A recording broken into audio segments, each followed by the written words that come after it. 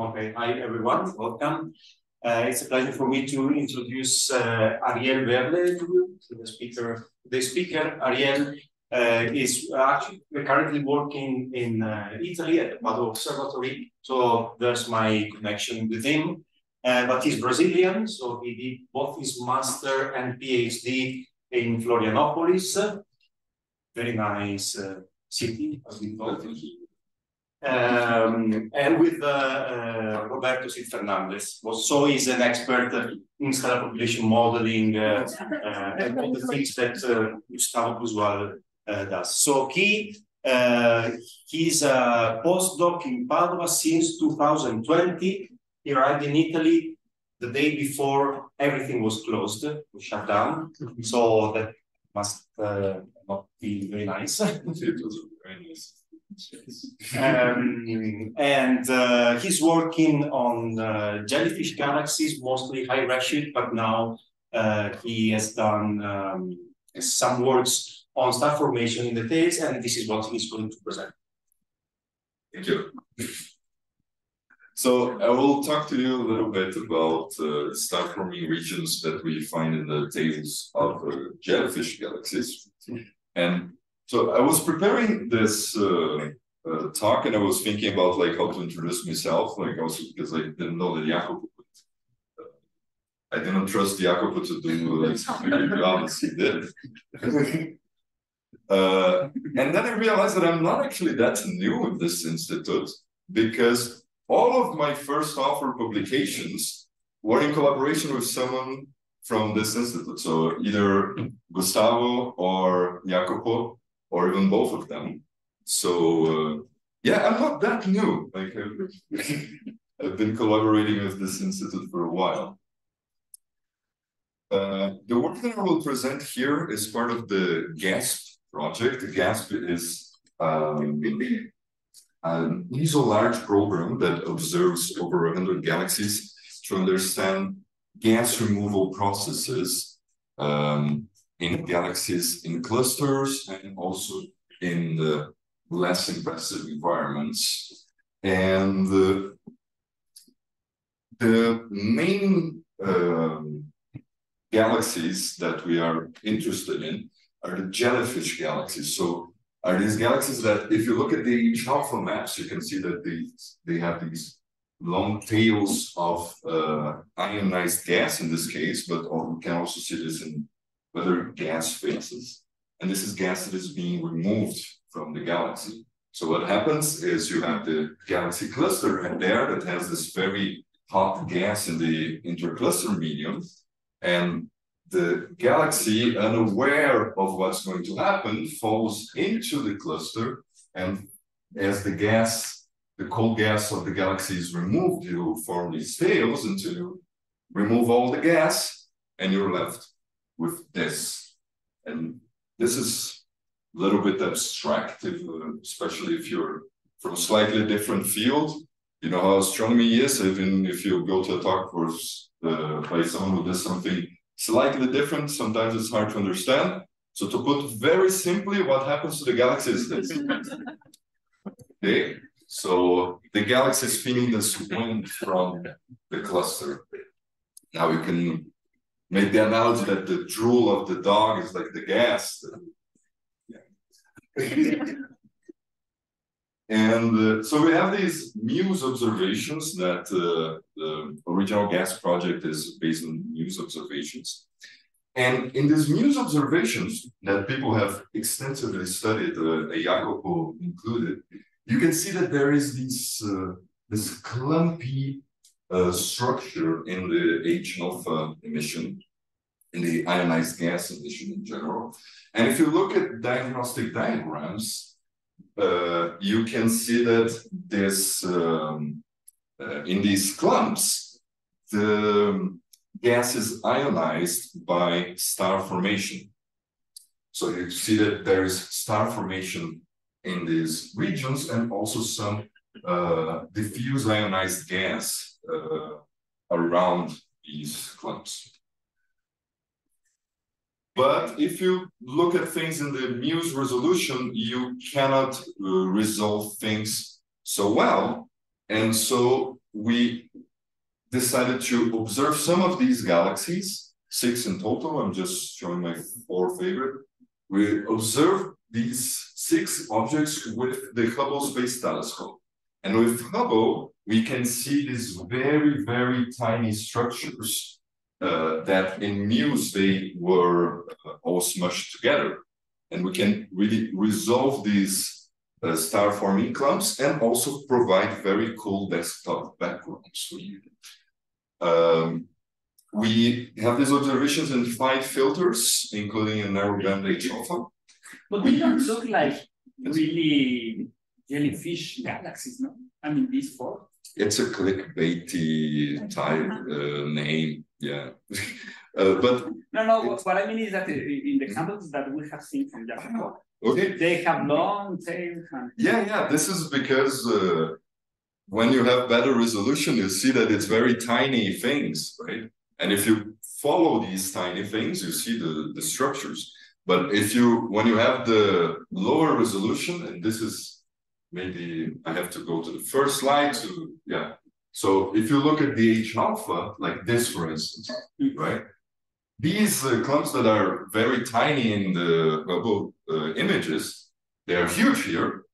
And also with Myrs, you see more the diffuse ionized gas that connects all of that. So you see better this jellyfish structure when you don't have that good observation. So yeah, I was talking to Jacopo the other day, having high resolution, it sometimes just ruins the fun. No, seriously, because the better resolution, the more things you have to model. And that's the bad thing. So as I said, we have these 5 bands here.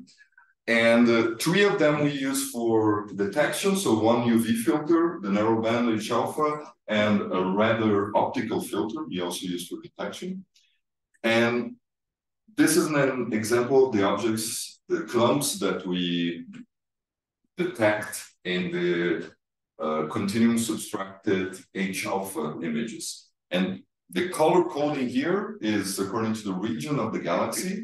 So the green ones are what we call tail. The orange ones are what we call disk. And in between, you have some clumps that we can see that they are extended, they are stripped, but they still overlap with the stellar disk, and we call them extraplanar.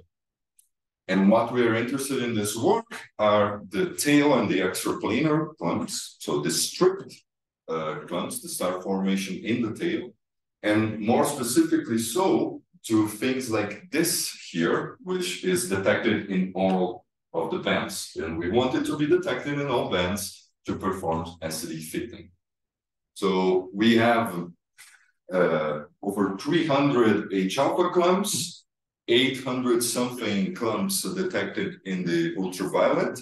And these structures, these clumps detecting in ultraviolet, ultraviolet is F257Y and HST filters. And these clumps that are detected in H-alpha and in the UV, they are embedded in larger structures that we call star-forming complexes, and we detect on the optical. We have around 300 of these. And note that we have PSF of 70 parsecs, but we still don't consider all the objects as resolved. Some of them remain unresolved. And it's also important to note here that some of these objects are co-spatials. You have clumps inside complexes. And we model the star formation histories of these objects as a delayed exponential. And we do some fancy prior settings just to make sure that we will get the most out of this model. So from this model, we may get a single burst. So the duration of star formation is controlled by a parameter called tau. So if this is very small, we get a single burst. We may get more extended star formation rate, star formation history, or also a rising star formation history in all this diversity. And we fit these objects using bagpipes. So we have some examples of H alpha and UV clump and star forming complex. And these are the fits to the SEDs. Here are the 5 bands that we use. And these are the main parameters that we're interested in. So it's ages, stellar masses, star formation rates, and the obscuration by dust. And the reason why I wanted to show specifically the models that we use is that if you look at the distribution of the age over tau, you see that it's quite bimodal. So the fits that we get for our sample, they sometimes are very extended star formation histories, or sometimes they are single bursts. And of course, we are not able to pin down very well the exact values, but there is this diversity here. And if the code is doing something that you don't understand, the thing that you have to do is put yourself in the code's mindset. So what is the code fitting? Fitting colors. So let's look at color diagrams. And here in the y-axis, I have a color that is actually like an H alpha equivalent width. So it's H alpha minus the underlying containing. And in the x-axis, it's a broadband color. So as you go to the right, you get redder colors.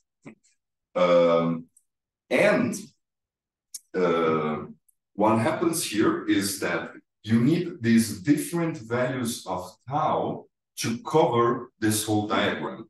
Because if you have only simple stellar populations, you cannot have slightly redder broadband colors without losing your H alpha. Because you lose your H alpha as soon as you're older than 10 million years. And this is something that's been on my mind because I have to explain this to the referee right now. Now let's, the way this talk works is like, we start with the more boring things and we go slightly to the more interesting. So getting a little bit more interesting, let's go look at the properties that we retrieve. So the ages of these objects are 27 mega years, more or less, for the H alpha clumps. And the UV clumps and the complexes are basically 40 mega years. Now it's interesting that the H alpha clumps are not younger than 10 mega years, because 10 mega years is more or less the time scale of the H alpha emission. And this would tell us that there is some underlying older population there. It's not pure H2 regions.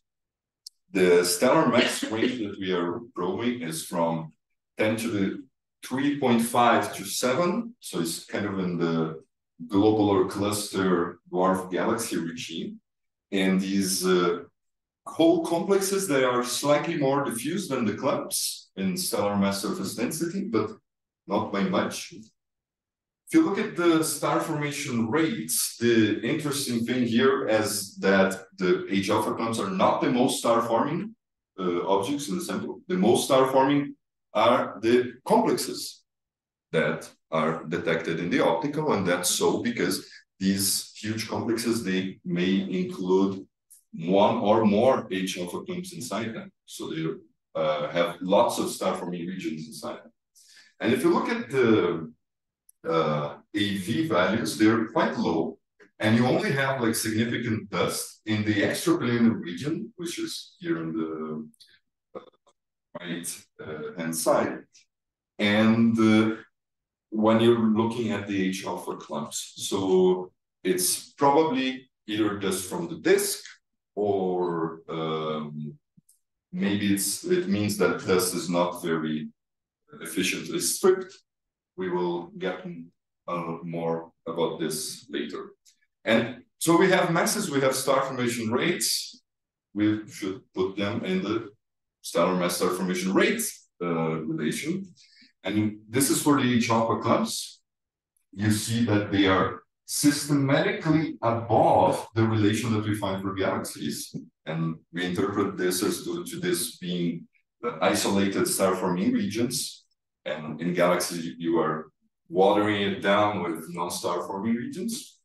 And it's interesting when you try to put the other objects like the UV clumps and the star-forming complexes in the relation of the H-alpha clumps, you see that some of them are in the same relation as the H-alpha clumps. So the gray band here, it's not a new fit, it's the same relation that I had for the H-alpha. And other objects, they fall down. And this is because of those two types of star formation histories that I was showing you before. So you see the boring parts are important.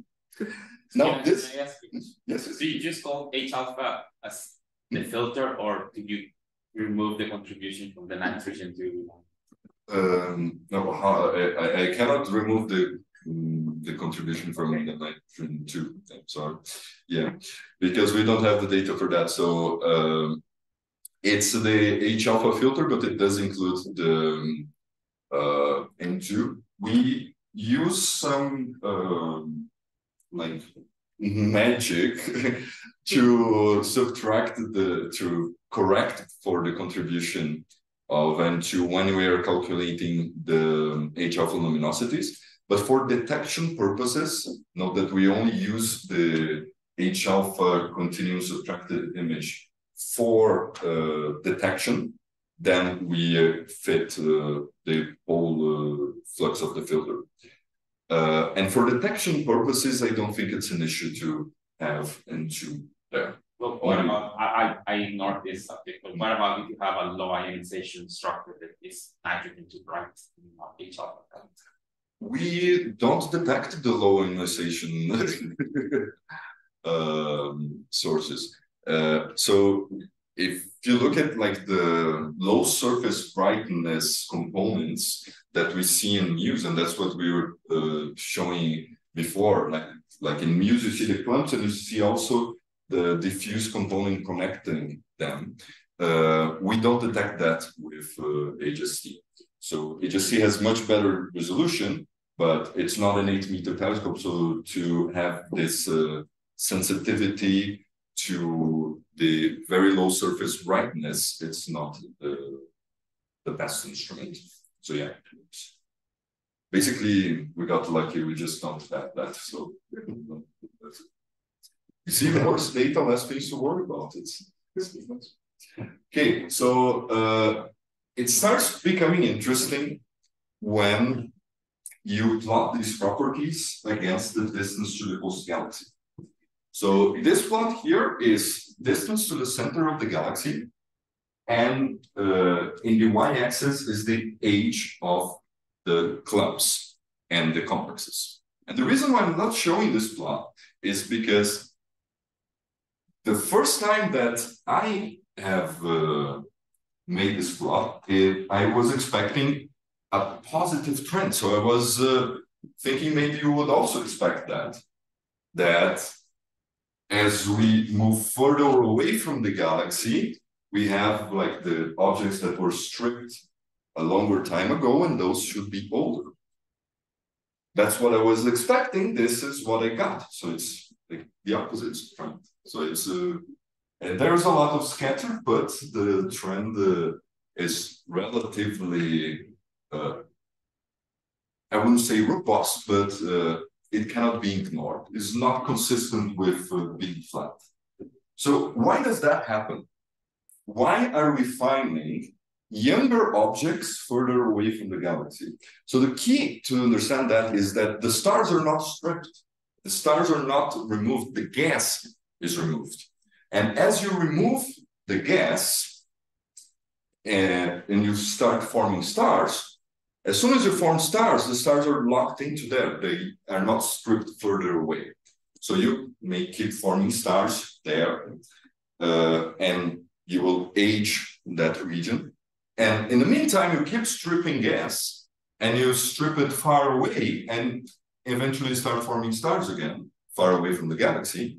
And that is why the younger regions are further away from the galaxy, because the gas was stripped until there, and it just recently started forming stars.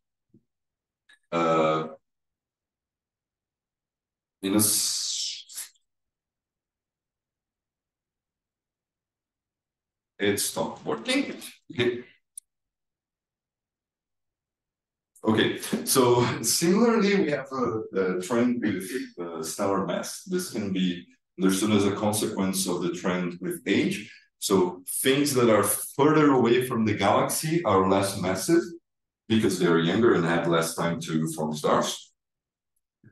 If you look at the star formation rate, there isn't much of a change. We also look at like the frequency of objects that are currently star forming or not star forming. So here is like the histogram of the position of objects that are not forming stars and that are forming stars, like in the past 10 megayears. And there isn't much of a difference in their position. So star formation rate is quite sustained over the whole range. And again, when we look at dust, we see large values of dust attenuation only varied by the galaxies. And for the complexes, there isn't much of a trend. Here for the H alpha, this is not exactly a trend, but it's like a triangle. So the trend that we see is driven by the lack of objects here, right? And this might mean that dust is not as efficiently stripped from the galaxy, or that maybe we're just seeing this from the disk, or as Jacopo suggested, that maybe as we move away, that dust might be destroyed by an interaction of the intercluster medium. So basically, clumps that are further away from the galaxy are less massive, younger, and less obscured by dust. Can I ask you a question? Yeah, please. About the trend Yes, of yes. mass with distance? Yes. You said that it was because they were younger and they hadn't had time to form massive stars. It could be. It also could be that it's just the leftover gas, the density is lower, and then you can form such massive stars. Okay, that also, but that would also, so I agree, but I think that would also change the star formation rate, right? So if you have like a more massive cloud initially, you would have a larger star formation rate from that cloud, right? And we do not see a change in star formation rate. So I'm not saying this is not the case. I'm saying this is not what the data is telling me, although there are many uncertainties here. And but the thing is that these calculations of star formation, we always assume, I mean, I haven't thought about how it's going to work, no? But they always assume a canonical IMF. Oh, yes, yes. But if the IMF actually changed, then maybe one has to change the recipes of calculating the star formation. Yes. No, I totally agree. And changing the IMF in these models is basically impossible because it's degenerate with everything. So if we had like spectra at very high resolution and could look at specific indices that measure like the fraction of dwarfs or something, then you can do something with the IMF, but it's very complicated. And if you look at the works that have that, it's usually like considering single bursts of star formation. So you don't have all the degeneracies of the star formation history. So yeah, I agree, but I also like there are only like very few ways that we could study the IMF. I understand, just a possibility. Yes, yes, yes. Maybe one day we'll have a telescope that can measure this star by star, and then we will know. But yeah, I totally agree that like the IMF here is a Krupa IMF because, right? Because we have to assume something. It's just changing not really the element, but the upper limit of the element. Yes. It could be Krupa, it could be Xavier. Yes. But you don't form very massive stars because your gas is getting, you have very little gas and the density. Yeah, and indeed that might be a problem for the star formation rates that we derive, because the clumps that we have, they're usually like more massive than 10 to the 4. So it's not such a problem for the IMF. But if you look at the star formation rate, which is the mass that was formed in the past 10 mega years, that's quite low. So that might have some effects of the IMF. So as I said, these trends with distance, we can understand them as the gas keeps moving away and the stars stay put. If you look at this in the smaller scales, you can also see that, like zooming into some of these star-forming regions, that there is like an H-alpha emitting part that is on the edge of, and this is not very well visible in the projector, I'm sorry, but what we have is like extended regions with an H-alpha emitting source in one end and like a more like UV or optical tail. So this thing that you have like in the large scales, you also have like in the smaller scales, and we interpret that as being due to as the gas is stripped, you also move the star forming region away and you leave behind a trail of all stars. Okay. Of course, we can see it in things like this. You have an H-alpha region here and a more extended region that we find in the optical. So we want to see how this this extension, this displacement of the H-alpha region evolves. And so I really like animations, you can see. So we find the H-alpha clump, we find the center of the optical emission of this complex, and we find the distance between these two, and we call this clump displacement. So how far away the clump is from the beginning, from the center of the complex.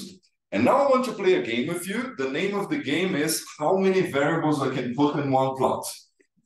So here I plot this clump displacement against the difference in age between the complex and the clump. So things that are up there, it means that the clump is very young with respect to the complex. Okay? And you can see that these things scale quite reasonably well. So wherever you have larger age differences, you have clumps that are more displaced. So basically you have like an older complex and structure that is more evolved, and you have this larger displacement, is a way to understand how this structure is growing in time. Let's see, what variable do we want me to talk about now? Let's talk about the size of the points. The size of the points is the size of the complex. So also the ones that have this larger larger age difference, larger displacement are the larger ones, and the color of the points is the fraction of the complex that does not have clumps. So the fraction that of the area that is only like the older stars. So what you're seeing here is that the complexes age, and you keep having star formation in a smaller and smaller part of the complex. And if you look at the squares here, they represent the most and the least elongated. So as you displace the H-alpha clump and get older, you also get more elongated. And a caveat for this is that as the complex age, the clumps also get older. So it's not that the clump is staying of the same age and for any complex. So there is a scaling of that.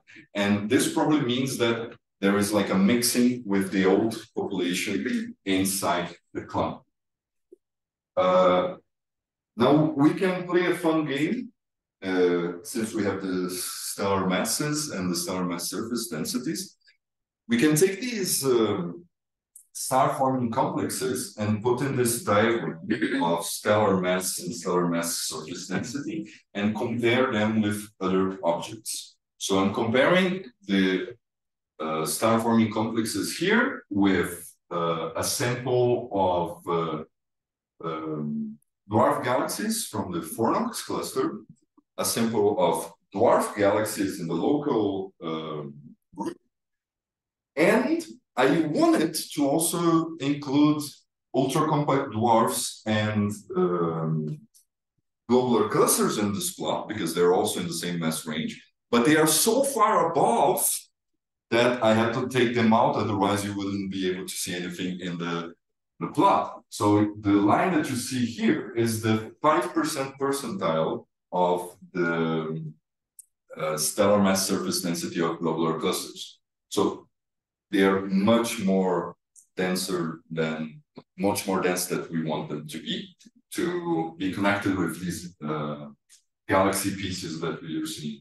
Instead, we have a very good agreement with dwarf galaxies. So it could be that if these objects remain gravitationally bound somehow, they could become dwarf galaxies. Now, would we be able to detect these things? Because they're quite faint, right? So if they become dwarf galaxies, would we be able to detect them in a cluster? I will do something now that you have to promise me you will never do, okay? So we'll take the star formation histories that I calculated and I will extrapolate them into the future, right? So never do that. And what I'm plotting here is the R-band magnitude of the complexes if I put them at the redshift of the Fornax cluster, right? So this is the apparent magnitude. And I want to compare this with the samples of dwarf galaxies that we have for Fornax. And we are kind of, after 3 or 6 gigayears, it doesn't change much, the magnitude, and it's kind of in the faint end of what can be detected. So it could be that if these objects remain gravitationally bound, they would contribute to a sample to a population of dark matter-free galaxies, dwarf galaxies, very diffuse dwarf galaxies in clusters. I think that's it. And just before I wrap it up, I would like to invite you to this conference that we're organizing in Pisa next year about the physical processes shaping galaxy evolution. It would be very nice to see some of you there. If you're interested, just talk to me and I can point you to the registration website, which is open until next week. Thank you.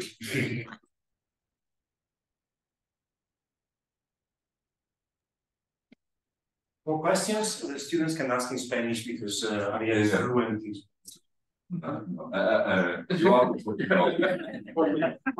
No, I do understand Spanish. I used to speak a little bit of Spanish. I worked in São Paulo. I went to Chile. Well, no, this is the wrong type of Spanish, but I managed to learn a little bit. But then when I moved to Italy and I started speaking Italian, I just destroyed all my Spanish. In the beginning, I would try to speak Italian, it would come out Spanish. And now I try to speak Spanish. Okay, Italian will ask you a question. Okay. I accept also questions in Italian. Yes.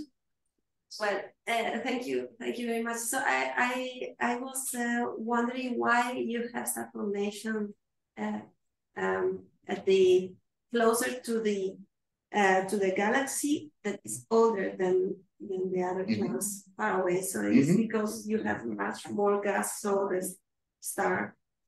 Okay, so be producing this. Let me try to find an image of the. Yeah, this is better explained with the image of the galaxy. Yeah, so okay, here it is. Okay, so what effectively, like the result is that the things that are here are older than the things that are here, right? And this has to do with how different phases of the gas in the galaxy are stripped. So as you start stripping the like less dense phases of the interstellar medium, those will not form stars immediately. But the more dense molecular gas that you have, it will probably form stars very near the galaxy. And you will have like these big clouds with a lot of fuel near the galaxy, and you will keep forming stars near the galaxy for a long time. And as soon as you start forming stars, that region keeps it's kind of locked into the velocity difference that is had with the galaxy. And also like some stars may even fall back in. This is something that people see in simulations, but very controversial. And in the meantime, you keep stripping that less dense gas. And as it mixes with the intercluster medium, it cools down and it forms new stars. So that's how you get like the younger stars far away and the older stars close to the galaxy. So the older stars that are forming closer to the galaxy are the ones, the first gas that was stripped. Okay. Thanks. Awesome. Yeah, I was very happy with your explanation, but then how come when you mix it with intercluster gas that is so hot, it gets cold? Yeah, we also want to know that. So, so what we know is that there should probably be some mixing, because if you look at the metallicities that we get, the gas phase metallicities that we get from the Myrs data, you get lower metallicities far away from the galaxy. And like we know how to make more metals, but it's like to make the gas more metal poor, you have to mix it with something else. Right? So this is where one of the places where the idea of mixing comes from. We also see that there should be some shocks ionizing things, and the simulations speak very loudly about mixing and cooling. So the exact physical mechanism that makes it cool when it mixes with the hot gas, I don't know. But maybe Jakob would No. But there is one galaxy in particular where in the tails we barely see any star formation. And that's because it's close to X-ray spot. An X-ray spot. And so probably that's where the gas is kept hot and cannot cool down. So now that I realize then that this image of all the gas being very hot is probably a simplification. And then you might have some very hot spots and other. Yes, there are. Yes, also because like the gas is not being stripped like orderly. It's like a very chaotic thing that in some, maybe you may decrease in entropy locally in some place, while and then you increase density point that you can form stars. So okay. I was spooked by the low column densities that we get.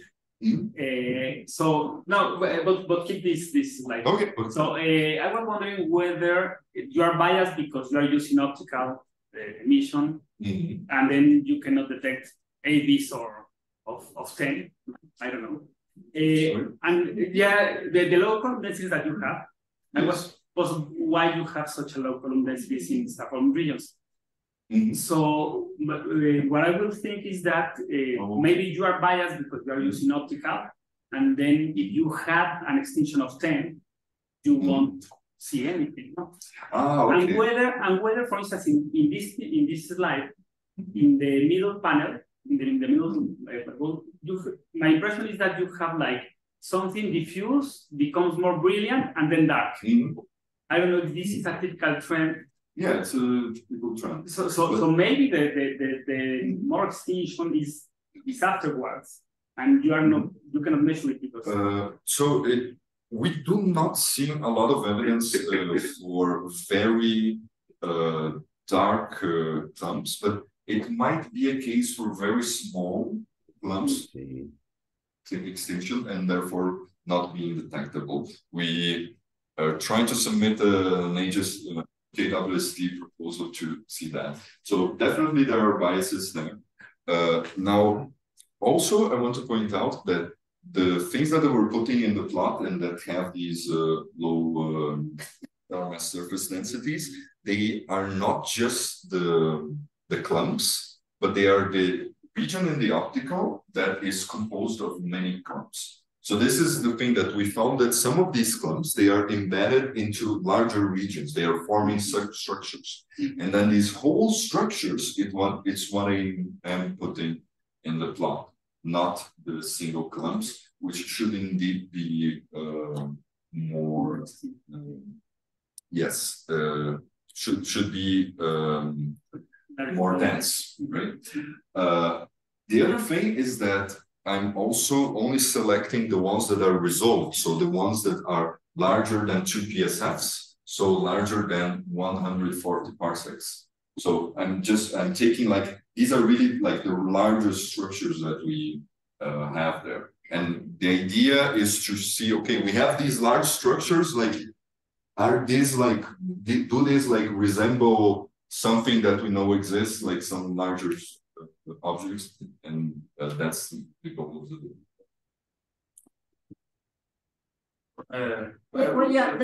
The same thought that you thought about the low surface density, I thought about the low extinction.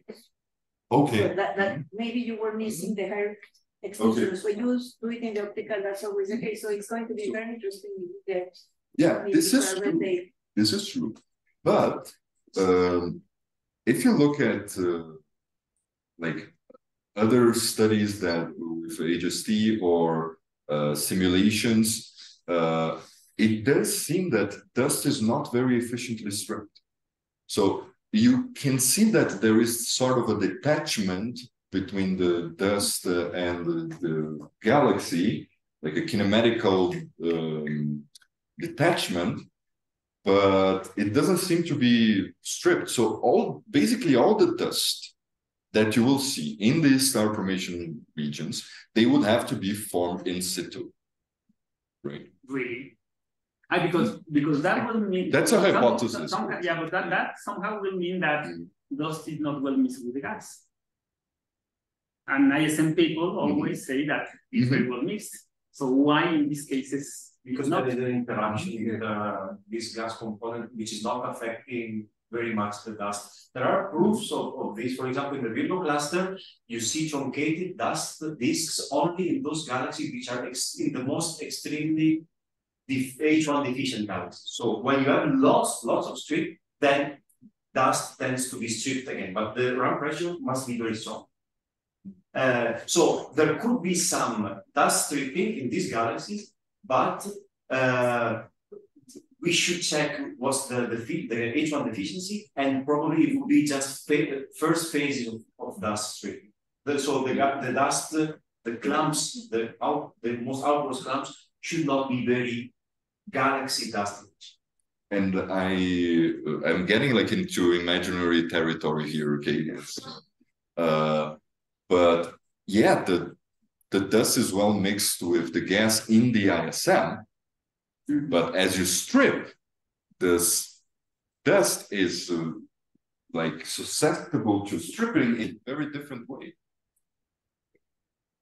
So it might, you might separate this picture.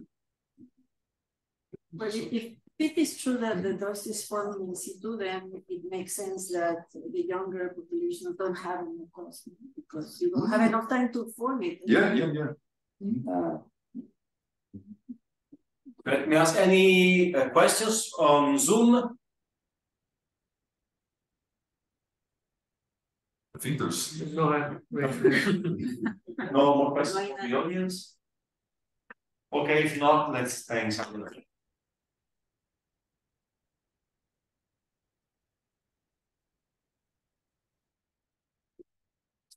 And thank you for that escaping.